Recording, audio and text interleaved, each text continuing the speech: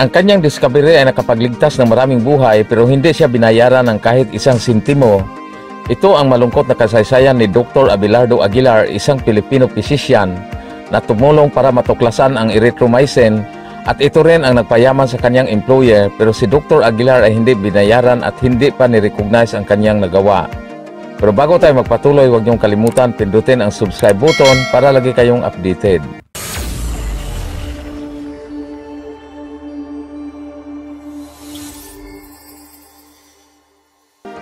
Si Aguilar ay isang doktor sa Iloilo at nagtrabaho siya sa isang pharmaceutical company, ang Iloilo, bilang researchers. Noong 1949 ay kanyang sinasubmit ang mga sample na kanyang ginawa para sa company research team.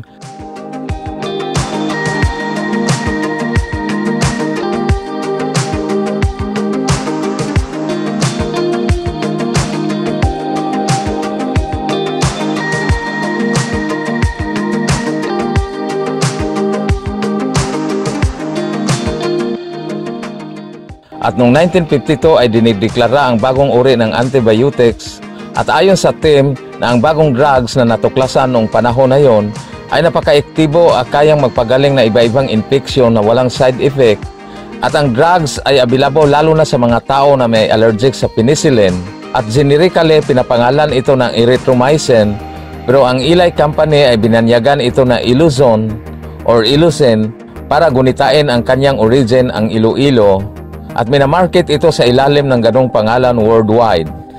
Ang erythromycin ay epektibong antibiotics drugs na magpagaling ng maraming bacterial infections gaya ng respiratory tract infections o infeksyon sa baga. Respiratory tract infection ay isang klase ng infeksyon na ang sakop niya yung ating pulmonary system. Pulmonary respiratory system, yung ating sistema sa katawan na may kinalaman sa paghinga. No? Pag sinabi kasing URTI, yung upper respiratory tract, ito ay meron siyang division, meron siyang borderline, ano? So meaning ito ay nandoon sa upper part nung respiratory system. Skin infections, chlamydia infection, pulvic inflammatory disease, at syphilis. At ginagamit din ito sa mga buntis para maiwasan ang group-based streptococcal infections, lalo na sa mga bagong silang na sanggol. At dahil sa drugs na ito, kumita ng billions of dollars ang Iloilo Company. At si Dr. Aguilar ay pinapangakuhan ng kanyang district manager sa isang trip sa manufacturing plant sa Indianapolis, USA, para doon siya bigyan ng recognition sa kanyang ginawa. Pero nung nag-resign ang district manager, ang trip na pinapangako ay hindi natupad, at kahit ang kanyang personal letter sa presidente ng kumpanya tungkol sa pangako na iyon ay binabaliwala din at hindi pinansin. Bukod sa tribute name at kanyang regular salary, si Dr. Aguilar ay walang dagdag na natanggap o credit o compensation man lang sa kanyang groundbreaking discovery. At hanggang nag-resign si Dr. Aguilar sa kumpanya at ginugol niya ang panahon sa pagbigay ng medical service sa Iloilo, at ginamot niya ang maraming mga pasyente na mga mahirap, lalo na yung walang kakayahan magbayad, kaya siya ay dinatawag dahil sa kanyang reputasyon na Doctor of the Poor. At noong 1993 ay nagsulat at nag-request uli si Dr. Aguilar sa Iloilo Company at humingi siya ng $500 million in royalties para magpatayo siya ng foundation para makatulong at makapagbigay ng serbisyong medikal lalo na sa mga mahihirap na Pilipino. At kagaya din ng unang mga sulat, ito'y binaliwala at nire-reject, at namatay si Dr. Aguilar noong 1993 na mahirap at walang natanggap na kahit isang sentimo sa kanyang discovery. At noong 1994, ang national media ay nagpipick up sa istorya na ito, at kahit si Senator and former Health Secretary na si Juan Clavier ay tumulong at nag-follow up tungkol sa kasong ito, at sumagot naman ang Iloilo Company at kanila sinasabi at tinatawag ang isyu na ito na unusual compensation request, at sinabi ng company na it was their standard and company practice not to give employees royalties or compensation beyond their salaries and benefits. At ayon naman kay Clavier that Dr. Aguilar contributed so much in the discovery of erythromycin, and it is sad to hear that he got nothing of it. At ang isa pang kontrobersiya ay ang isang sulat ng isang former employee sa Iloilo Company na ibinigay sa pamilyang Aguilar, at ito'y nakadetalye ang mga tinatawag na alleged discriminatory practice ng kumpanya at diskriminasyon lalo na sa mga non-white employee. At ayon sa sulat na pilit na pinag-resign si Dr. Aguilar sa kumpanya bago niya na malaman na ang kanyang discovery ay nagkahalaga ng billions of dollar. Ang resulta sa 300 years na kolonisasyon, ang colonial mentality ng mga Pilipino ay nagpapatuloy at naka-impluwensya hanggang ngayon. Ang paniniwala na ang international product ay mas maganda at mas mabuti kaysa gawang Pinoy ay masakit at discouraging lalo na sa mga Filipino innovators.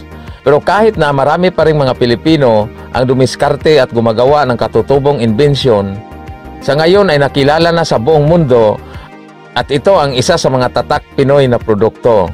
Si Rolando de la Cruz ay isang multi-awarded Filipino scientist at innovator at siya ang nagdevelop ng formula para sa mabilis ng pagtanggal sa mga malalim na tumutubong mga skin moles o nunal at warts o kulugo sa ating balat at hindi nag-iiwan ng marka at sakit sa pasyente. Ang kanyang formula ay nanggaling sa kasoy nuts na kung saan maraming matatagpuan sa Pilipinas at tinatawag lokally na kasoy. Noong March 1997, si De La Cruz ay nagtatag ng RCC Amazing Stats International Incorporated na kung saan ang clinic na ito ay gumagawa ng maraming mga non-surgical removal ng mga warts o kulugo, nunal at iba pang mga skin problem para maibalik ang dating energy at vitality sa ating balat na hindi gagamitan ng masakit at magastos na surgery. At noong September 2000, ang formula ni De La Cruz ay nanalo sa gold medal in International Invention and Innovation Industrial Design and Technology Exhibition sa Kuala Lumpur, Malaysia. At ang kanyang latest product ay ang tinatawag na DBCC. Ito'y napatunayan na epektibong gamot sa skin cancer.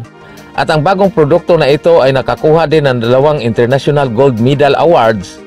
Ang una ay mula sa Archimedes Inventor Show na ginanap sa Moscow, Russia noong March 2005 at ang pangalawa ay sa IANA International Inventors Forum na ginanap sa Nuremberg, Germany noong November 3, 2005 at ang pareho ding invention ay nakakuha ng pinakamataas na score sa panel of international judges at nabigyan ng mataas na award sa World International Winner Diamond Awards at Overall Inventors Award for 2006 sa British Invention Show noong October 21, 2006 sa London.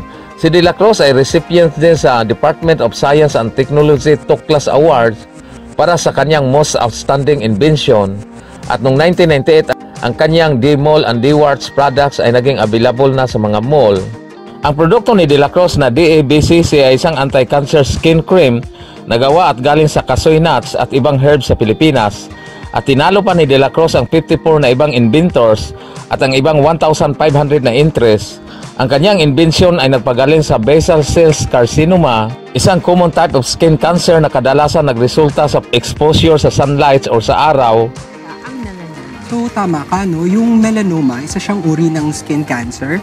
Tapos, among the skin cancers, siya yung pinaka-agresibo at nakakatakot kasi yung nature niya, siya yung kumakalat sa ibang parte ng katawan tulad ng liver, lungs, or brain.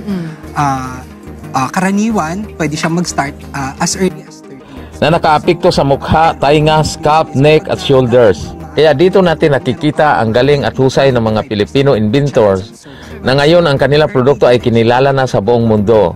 Hanggang sa susunod, maraming salamat.